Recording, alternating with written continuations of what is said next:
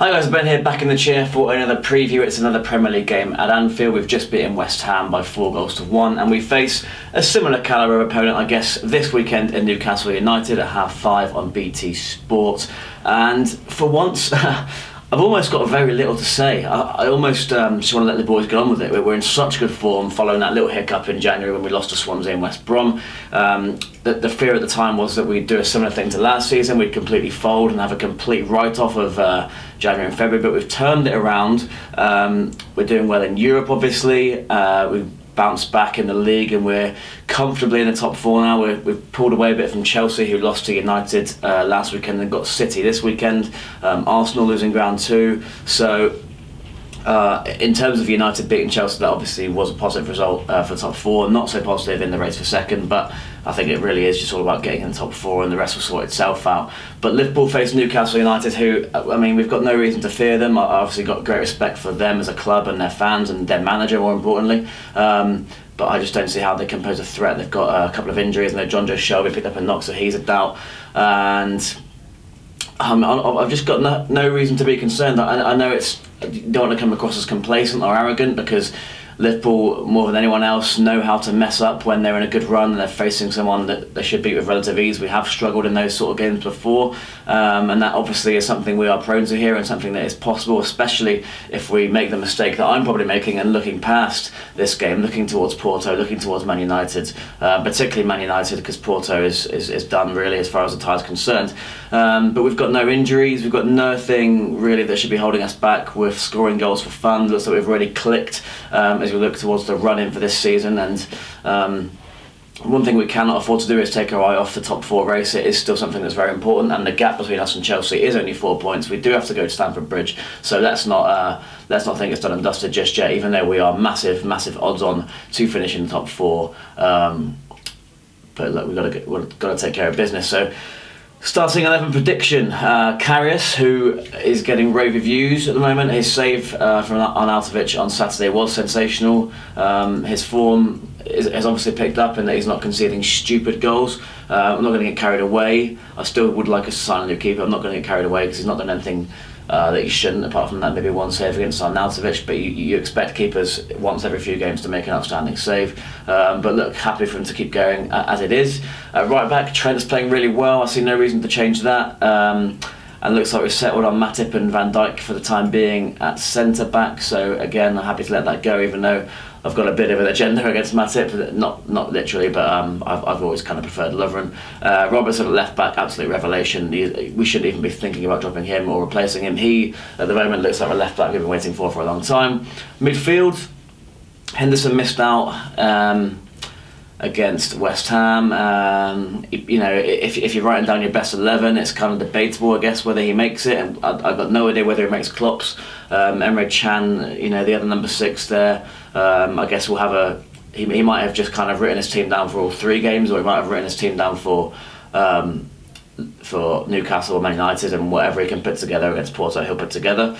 You know, I think maybe we'll go with Henderson here. And then maybe give him a rest in midweek, and then probably play him again against United. You probably want to play your club captain against Man United away from home, but I suspect Chad will play there as well. But for this one, I think maybe Oxlade-Chamberlain deserves to start as well with Henderson, and why not James Milner? He's been great too, so let's go for those 3. Maybe Lallana will get a run out in midweek, I don't know, and Van Alden too. And then obviously the front 3, will he rest one of them maybe? Doesn't feel like the game to do that. I think you got to play all 3 of Mane, Salah, Firmino here. Then maybe in midweek you rest 2 of them. You might want to rest 1 here with an eye on United, but you know, I don't see any reason why you'd want to stop momentum. I've got nothing against resting all 3 in midweek, to be honest. You know, maybe give Solanke, Ings, and you know, Woodburn or whoever else you want to give a run. We're not going to lose 6-0. So for me, Tuesday or is it Wednesday? It's Tuesday. Yeah. It's just it is what it is. It's you can play whoever you want as far as I'm concerned, without disrespecting them too much. And obviously, I predict we're going to win. I think it'll be a similar sort of game to West Ham. I think Newcastle obviously have got some talented players. They are going to pose a threat. They obviously picked up a point against us in the game at St James's Park earlier this season, which I was at, and it was one of the most frustrating games. It's probably the most irritating game of the season in some ways. Similar to Burnley at home, it was all in that sort of September, October period where you really didn't know which way our season was going to go. And I remember writing off the season at one point, and I don't blame myself for doing so. We'd just been beaten 4-1 by Spurs, and just before that we'd drawn in this Newcastle game and against Burnley, and knocked out the League Cup by Leicester in a fairly damning fashion, and we looked like we had no strength and depth.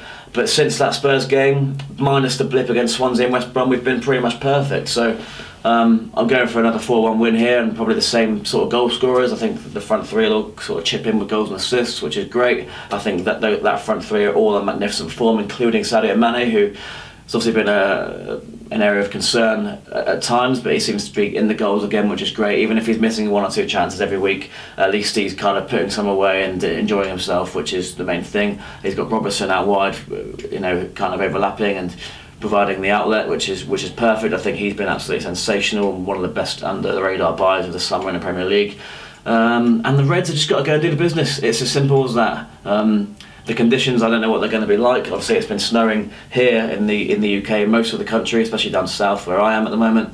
And yeah, hopefully there's no real implications there, and everything goes ahead as planned, and the pitch is in good condition, and the fans are able to have a good time, and the Reds are able to do the business. And look, City play Chelsea, as I said, so if Chelsea can drop more points there, that's perfect. And then we've only really that might really kind of cement your top 4 for the time being, with Arsenal falling away. They play City in 25 minutes as I record this. I don't expect them to get an awful lot there, so that should get rid of them. And then if Chelsea lose at City, that could be a 7-point gap by the time next week comes around between us and Chelsea. So magnificent. I think I've got that right. I might have completely made that up, but I feel like there's a big gap between us and Chelsea now. So leave your comments with your predictions and your starting lineups, and any comments you may have. I don't have a go at me for being too complacent, but I'm just in a good way at the moment with the Reds, and it's a good place to be. The big one's obviously going to be United away next week. I can't help but look ahead to that. I mean, it's that is a statement game. I shouldn't be looking past these 2 that we've got before that at Anfield, but part of me, and I think the players will subconsciously, without even no matter how much Klopp tells them not to, and he will tell them not to, and he'll just be thinking about Newcastle. But United always looming, and it's the biggest game of the season as far as I'm concerned. So subscribe if you're new to the channel, and please do follow me on Twitter, Instagram, Snapchat and Facebook. It's Ben Might Say, and all of those, and I will see you after the game up the Reds.